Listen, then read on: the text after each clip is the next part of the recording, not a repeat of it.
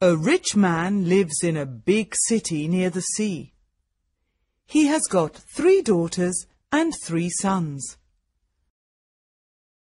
One daughter is called Beauty because she is very beautiful. The other 2 daughters are called Rosalind and Hortensia. They are lazy and unfriendly. They like going out and having fun. They both want to find a rich husband. They do not like Beauty because she is beautiful.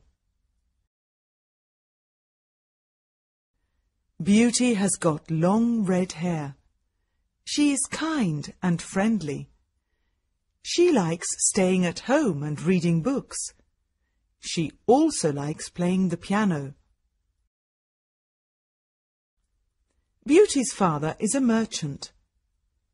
One day, he loses all his money because his ship is lost at sea. My dear children, he says sadly, I haven't got much money. We're poor. We must leave this big house and go and live in the country. Oh dear, say the 2 sisters. We're poor. This is terrible. What bad luck, say the 3 brothers. We have to work now, says Beauty's father. Work? say the 2 sisters. No, we don't want to work. And we don't want to live in the country. They start to cry. Beauty is sad, but she says, Let's not cry. We can work and be happy without money.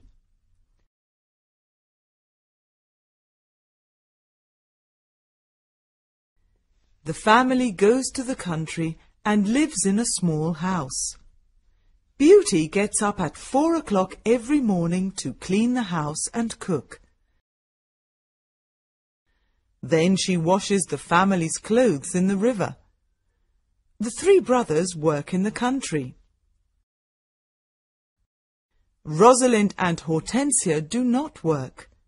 They do nothing all day. They sleep all morning and walk in the woods in the afternoon. I'm unhappy, says Rosalind. I don't like the country because there's nothing to do. We can't go to the theatre and wear nice clothes, says Hortensia. And we haven't got any friends. Look at Beauty, says Rosalind angrily. She works and she's happy in this terrible place. Beauty's father says, Dear Beauty, you work a lot and you're always happy. You're a wonderful daughter. A year later, Beauty's father gets an important letter. He calls his 6 children and says, Listen to this letter. Your ship is here. It is not lost at sea. Please come to the port. Everyone is happy. This is wonderful news, say the 3 sons. Yes, says their father. The ship with my goods is in the port. We're rich again, says Rosalind. We can buy beautiful clothes. We can go back to our big house in the city, says Hortensia. I must go to the port today, says her father happily. Oh, Father, says Hortensia. Bring me some new clothes and new hats, Yes, says Rosalind. and some new shoes and jewels. Beauty's father looks at her and says, What do you want, Beauty? Please, don't spend your money, Father. says Beauty. Just bring me a rose.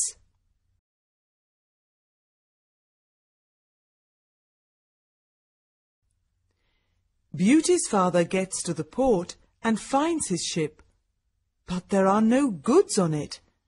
It is empty, What bad luck! he says angrily. I must go home and tell the children the bad news. On the way home, he crosses a big forest. It is snowing and windy. He is lost, Where am I? he thinks. Where can I go? I'm very cold and tired. He hears some wolves and he is afraid.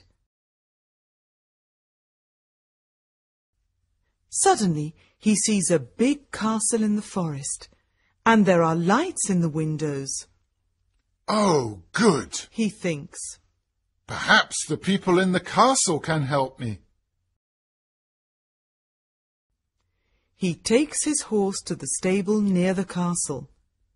He knocks on the big door of the castle, but no one answers. He waits outside the door.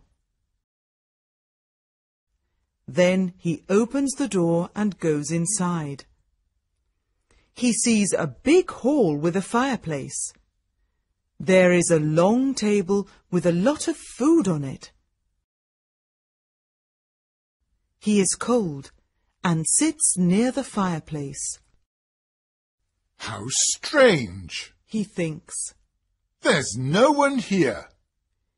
He is hungry and sits down at the table and starts to eat. Then he is sleepy. He finds a warm, comfortable bed and falls asleep. The next morning he finds some new clothes near his bed. How nice. New clothes. He thinks. A kind person lives in this castle. He looks out of the window and is surprised.